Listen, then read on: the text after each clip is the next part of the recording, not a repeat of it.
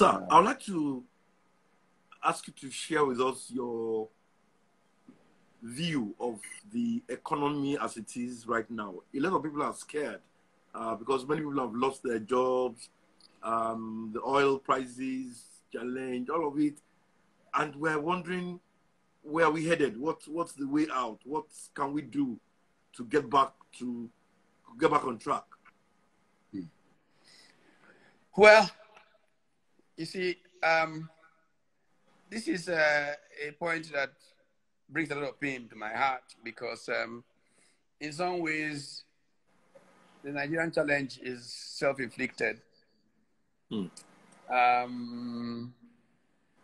know, the last book I wrote was titled, Why Not? It was published last year. And I expressed some of my fears about how Nigeria got to where it is now. And the central thesis of that book is what I call the complicit middle. The middle class in Nigeria. Okay. Like to think those terrible people in Abuja, in Alausa, and there, that they ruined our country, they ruined our lives. But they are more guilty, we, in our keeping quiet and allowing those things to happen. So our country was ruined. So let's not point fingers anywhere. It is the complicit middle that must take the responsibility for the failings of this country. Now, we have to be very honest to ourselves. We like to live in a suspended belief in Nigeria. Sometimes suspended belief, you know. The truth of the matter is our country is a failing country. I don't want to say failed state, but it's pretty close to a failed state. And how did we get there? We stopped taking responsibility for what was happening around us. We just came out of the June 12th weekend, and there were a lot of reminiscences. On the 12th of June, 1993, I voted. I was living in Victoria Island on Aboyade Cole Street there, Bishop Aboyade Cole. My polling station was next to ExxonMobil. I voted. I got the results. I stayed. The thing was counted. I got the result before I left. I knew the result on my street. Many people around the country did the same thing. Before night was over, those who could collate those figures knew what the results were. Then the usual games started. 3-4 days later, I think I left for the US to attend the convention. And I was on the floor of that convention when a Ugandan came up to me and said, you Nigerians, every time Africa wants to make progress, you set us back. And I thought to myself, a Ugandan with Idi Amin, what is he talking about? Because I had not heard that it was through him ahead of the annulment of the election. I immediately withdrew from the convention floor and went up to my room and wrote an article that was titled, We Must Say Never Again. I faxed that article to The Guardian. The article was published and it aroused the passion of a lot of professionals in Nigeria. People started writing, okay, so what should we do?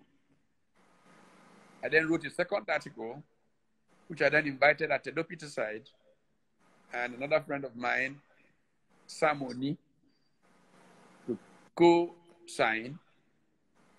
And that article then led to the founding of the Concerned Professionals. As senior managers, I was then, you know, acting chief executive of a major multinational company. We came out on the streets of Lagos. Police beat us up in front of Western House on one occasion. And when we called a meeting, after they had blocked us from most of the normal places we would normally meet, we decided to call a meeting. Our first meeting was at the engineering close, the conference center, the conference hall there. When we called a meet, we couldn't find a good place to meet because the state was fighting us. A church, St. Peter's, on Ajele Street, gave us their hall for a meeting.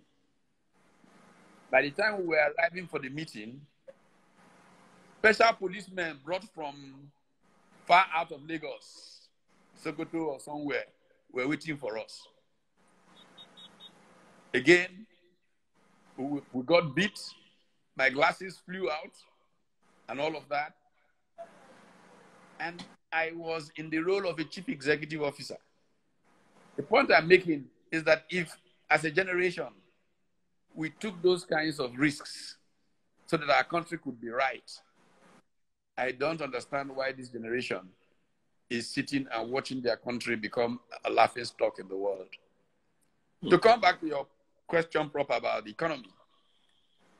You see, Nigeria is in a triple shock economic crisis. 3 shocks. Triple shock. Yeah.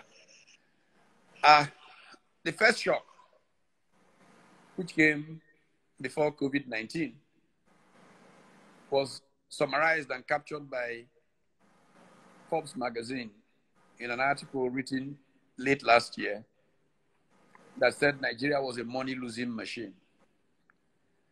That article was a vote of no confidence in Nigeria as an investment destination. Why? The way that our politics and our regulators carry on makes it frightening to invest in Nigeria. You can start a business, do everything, and as it's reaching its peak, one regulator will just make one pronouncement that completely scatters your business or takes over your business and sells it to a politician. We've seen it in banking. We've seen it in so many sectors of the Nigerian economy. So the world is now coming to an understanding that Nigeria is not a place to invest in. And that was the point of the Forbes magazine write-up. So that of its own was creating a shock. That the international community was on the way out of Nigeria as an investment location. Oil prices were already beginning to go south, such that the budget of last year, the benchmark, was already higher than where oil prices were before the COVID-19 then hit, and there was a total collapse of oil prices. So that collapse of oil prices was the second shock. The third shock, of course, came from the disruption of global supply chains. How do you manage 3 shocks like this? You can either see it as calamity. Everything has befallen us, so let's roll over and die. Or you can see it as an opportunity to solve all the problems, all the bad mistakes you have made in the past. For me, this is a classic opportunity for Nigeria to remake itself. My question is whether the political class has enough understanding, has enough sense of service to the Nigerian people to be able to do that. Unfortunately for us, I doubt that they do. That's what makes it a real crisis. If it wasn't that they don't have that, then you could imagine that they would pick up on this, begin massive restructuring, but everything is still seen in the eyes of chop and share. Even with this crisis, people are still looking at where can I get my most, even COVID-19, what can I corner from it?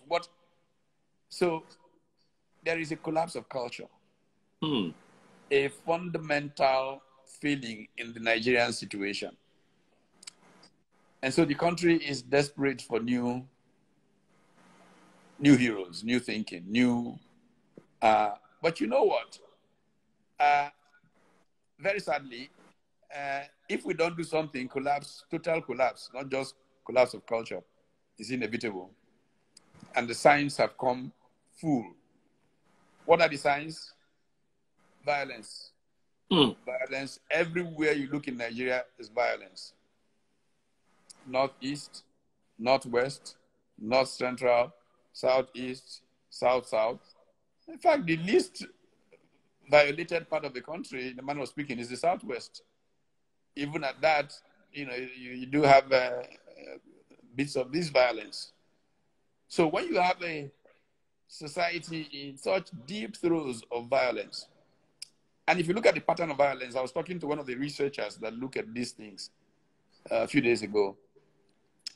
Most of the violence in the north of our country is nihilistic in nature.